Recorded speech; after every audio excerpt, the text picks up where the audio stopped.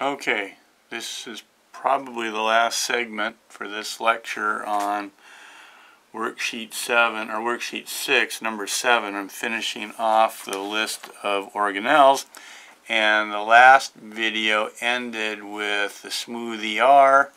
We talked about it's the site of making certain lipids, detoxifying drugs, storing calcium, a few other functions, but that's enough for now. And I suggested that you take a look at a couple of videos, and I have the links for those. So here are the links, and I sent you an email, so you should get this in a Word file so that you can just click on it without having to copy it down carefully. So just click on it from within the email, and it should take you to the two links. I think they're at an appropriate level for what we're doing. If there are things mentioned in there that are not mentioned in the course, you can probably figure those are low priority. But hopefully this stirs up some questions and bring those questions to class. So let's continue on with lysosomes. So lysosomes are another organelle inside the cell. There are lots of pictures. They're usually drawn something like this. These are little tiny vesicles inside the cell. Again, plasma membrane going around them. So these are lysosomes. And the root here, let's just see a picture where you can see. These are the lysosomes, and they are inside the cell. And in lysosomes, soma is body. So these are little tiny bodies inside the cell. And lys means to split.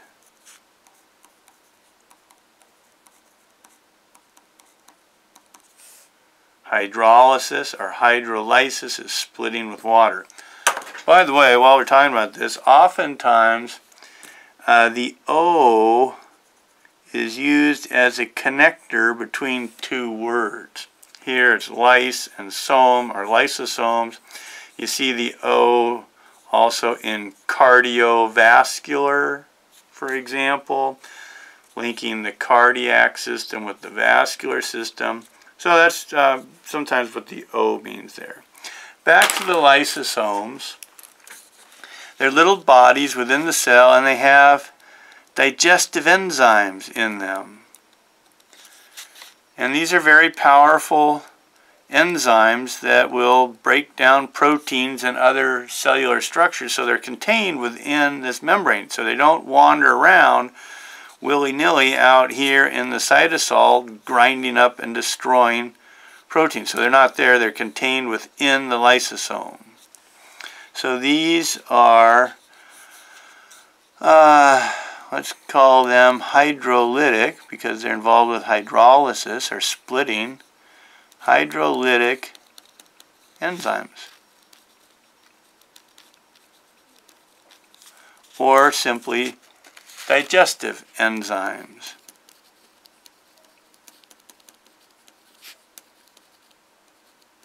Now this is for intracellular digestion. It's not for extracellular like in the intestine. This is digestion that will occur within the cell. So these are not involved with digesting lunch or dinner in your intestines. These are involved with digesting other proteins inside the cell. So this is all intracellular.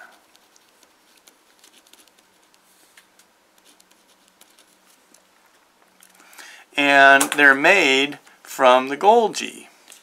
So again, if we back up here, put the nucleus in. You remember how we had these different organelles. We had a ER system, something like this. So that was our ER. And as proteins are made, they move through the ER, and then they bud off This shows up in some of those videos. And then those go to the Golgi.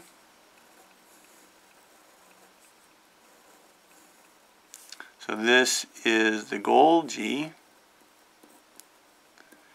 And those proteins that were made, I need another color here. Let's go back to green.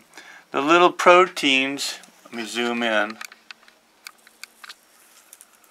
The proteins that have been made in the ER, they're in these vesicles that are moving to the Golgi. So there are the little dots inside. Those are the hydrolytic enzymes. They move through the Golgi, and then that buds off. Don't get hung up on the colors here. But there's the green digestive enzymes. And now we have these green hydrolytic enzymes that are proteins inside the cell in a little piece of membrane. So remember that hydrolytic enzymes are proteins. And we made them. Okay, so these are the lysosomes. I apologize for this video. I'm not paying attention to the mag. So backing up, here is the ER making the proteins. They move through vesicles of the ER, bud off. They move to the Golgi, and those proteins move through the Golgi, and ultimately, so maybe the proteins are here in the Golgi. As they're moving through this system, they get to the end of the Golgi, and a little bit of it pinches off, and now we have a lysosome inside the cell that contains those proteins, those digestive enzymes. Okay, so big deal. Let's keep going with the picture.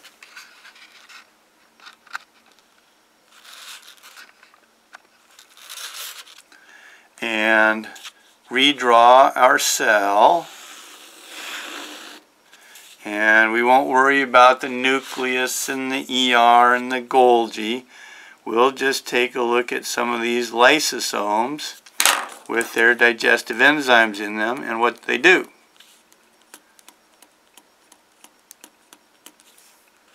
Okay, so again, those are the lysosomes.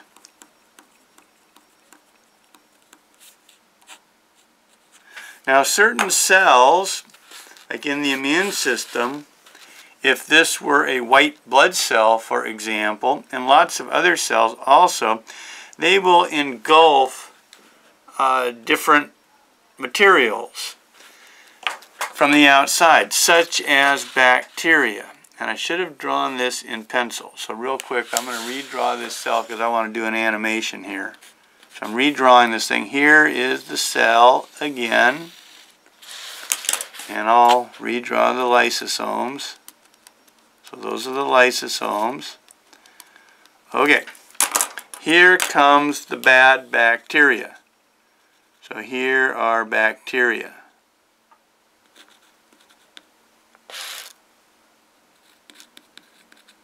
Now this cell can destroy the bacteria. Let's pretend that this is a white blood cell. So for example, a WBC, which is a white blood cell.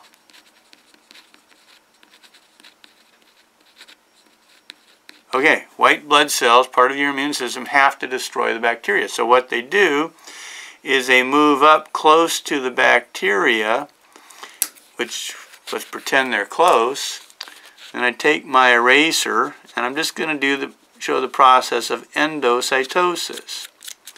So the cell membrane then folds in on itself, sort of engulfing these bacteria.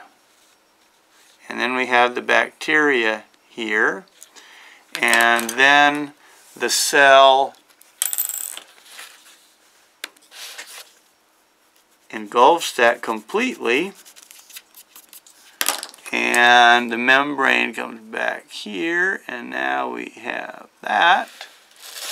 And now we have, this is sometimes referred to as a phagosome. Don't worry about that. It's not on your list. I won't ask you about it now, but you'll encounter it later. So that's the phagosome. We phagocytosed, or we ate the bacteria, or rather the cell did. Okay, so just to finish off this story, let's get the bacteria digested rather. So here again is our cell, and inside it we have the, let's do this in pencil, we have the lysosome with the digestive enzymes in it. So again, this is the lysosome. And here is our phagosome.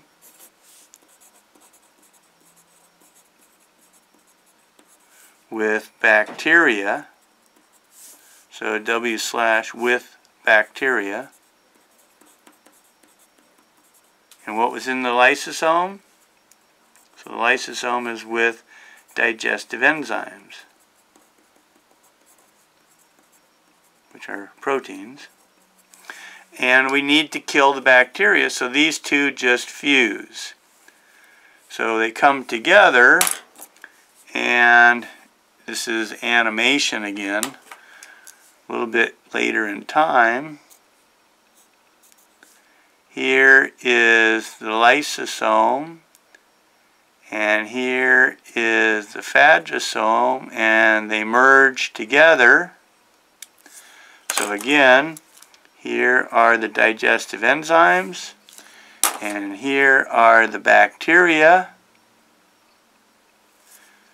And this is sometimes, those two vesicles fuse, and this is, guess what? Referred to as a phagolysosome. Again, there's the connector, the O, a phagolysosome. And what happens is that the little digestive enzymes move over here and they chop up the bacteria and they kill them, and then we have a lot of debris. We have ground up, killed bacteria. So you need to get rid of those out of the cell, and guess how you move things out of the cell? Exocytosis. And I don't have an eraser for the membrane, but that's exocytosis. I think we'll talk about exocytosis some more. So that's the nitty-gritty basic story of the lysosomes. Let me show you a better illustration of what I was trying to do. This is out of a different textbook.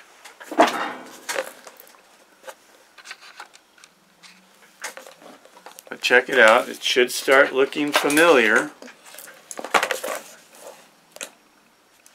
Nucleus, rough ER, little ribosomes along it.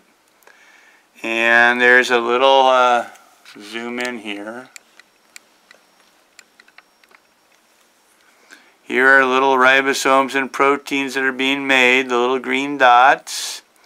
And they move through the rough ER, they get modified, and they wind up being budded off here into a vesicle. A membrane-bound vesicle.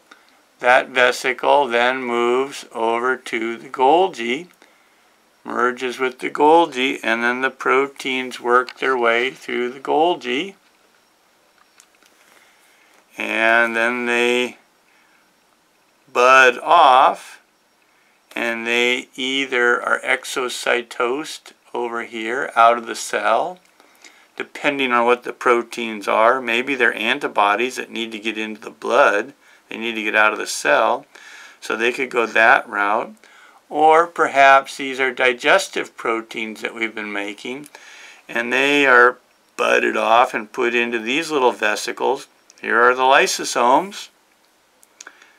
So we have those in the cell. And then here are the bacteria that are endocytosed, which is what I tried to draw on the paper. And that endocytotic vesicle, or that phagosome, merges with the lysosomes, and then we have the phagolysosome, and we digest the bacteria, the bad guys. So perhaps that illustration out of a different book helps.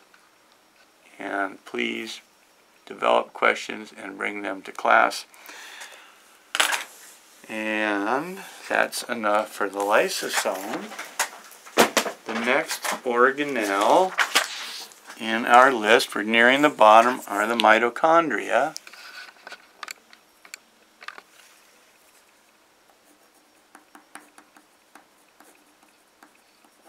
And we will talk about the mitochondria rather extensively with cellular respiration when we're making ATP.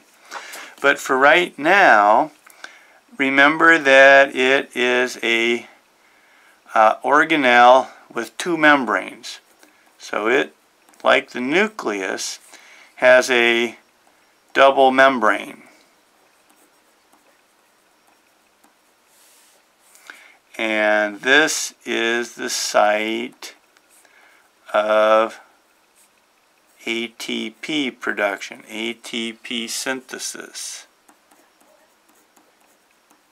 We haven't talked about ATP, but it's simply a high energy molecule.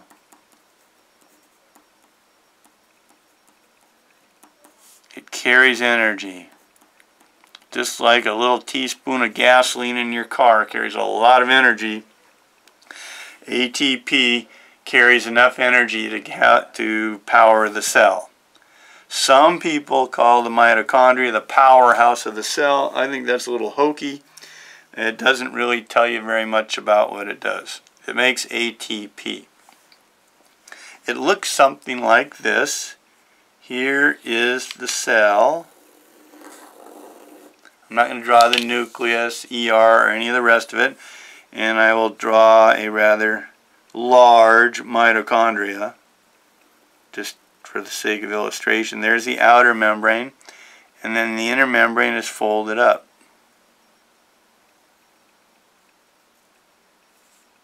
So that's a mitochondria.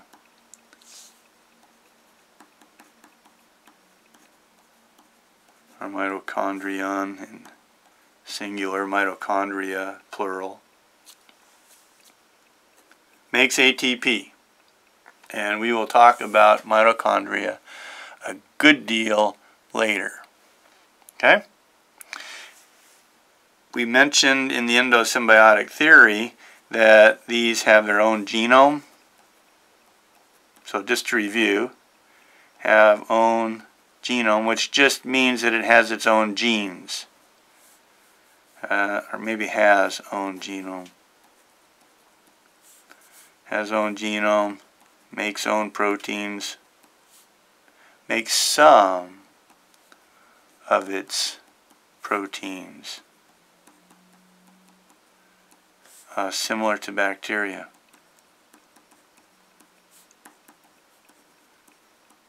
Pretty soon you can kind of forget about that endosymbiotic theory because we're not going to be talking about it anymore. The main thing about mitochondria is that they make ATP.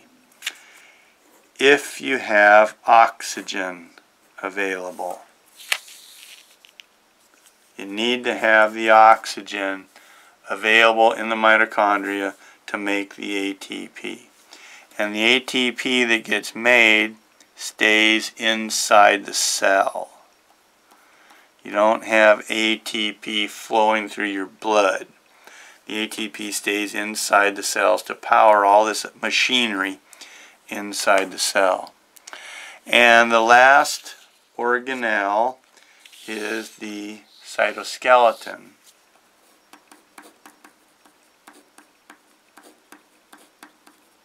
Cyte for cell, and skeleton is pretty straightforward. That's the internal structure of the cell. And again, we're connecting cytoskeleton with the O connector.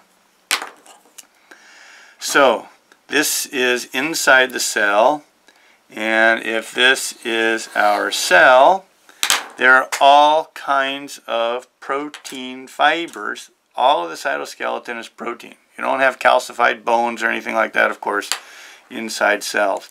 And there are all kinds of protein fibers that run through the cell. Most of the time they're invisible. You can't see them. But they give structure, transport, properties, etc. to the cell. I want to show you some pictures of the cytoskeleton. But before I do, let's make a few notes. The cytoskeleton is dynamic, meaning it grows and shrinks.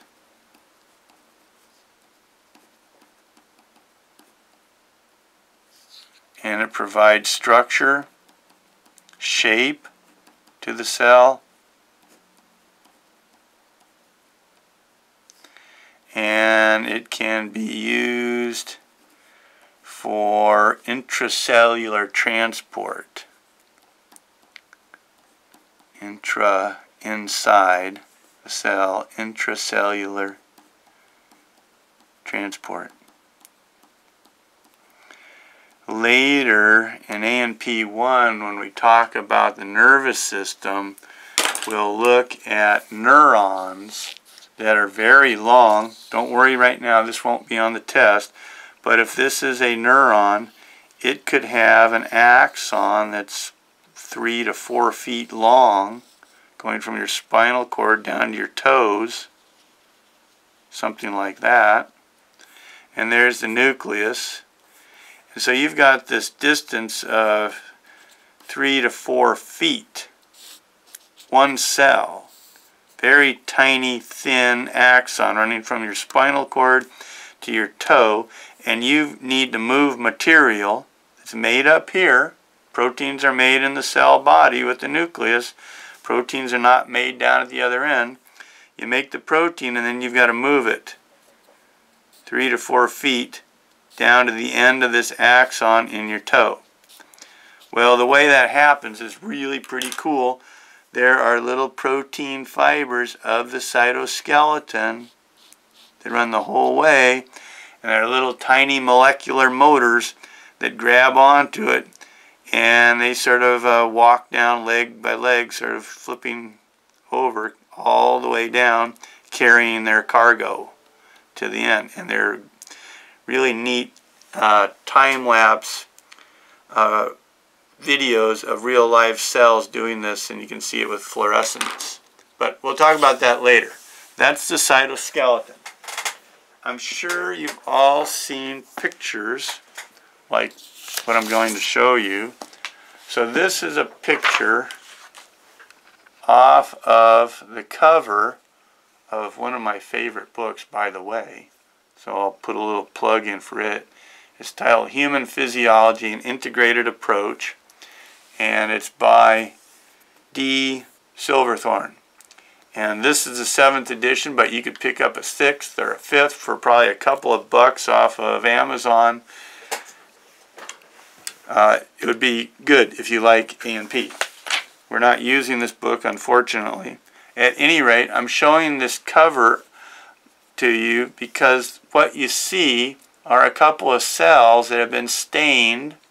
This is a micrograph taken through a microscope in a picture using fluorescent microscopy, and what shows up is the nucleus, and then you have lots of different colored strands, green strands, red strands. These are several cells together, and this is all cytoskeleton.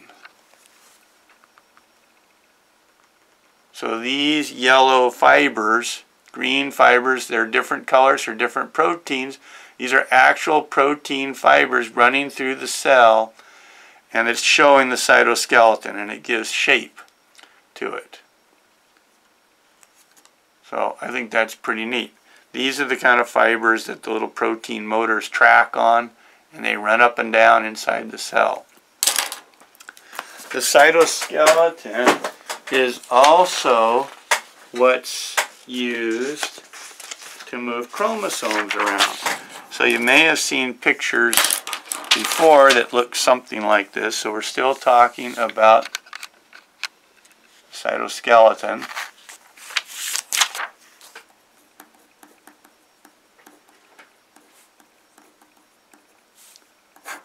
So I'm sure you've seen pictures like this, which we will do soon in this course when we talk about cell division during mitosis and meiosis.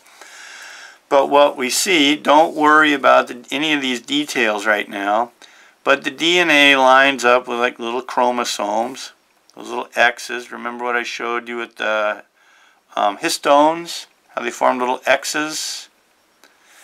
And something like that. And then you have, so those are the chromosomes, and then you have these little organizing bodies over here. Don't worry about them. We'll talk about them later. But the cytoskeleton forms, and it's dynamic. You have these fibers that grow out, and they contact the chromosomes, and they push the chromosomes to the middle of the cell. And then there are other fibers that do this. These are special protein fibers. And it's all part of the cytoskeleton that moves the chromosomes, you know, sort of back and forth to get them lined up at the middle. So, this is part of the cytoskeleton inside the cell. There are lots of examples of different cytoskeletal elements, lots of different types of specific protein fibers, but for right now it's just this structure of proteins inside the cell that allows movement, gives the cell shape, etc. And the last one on your list is vesicle. That's pretty straightforward. We've already talked about it.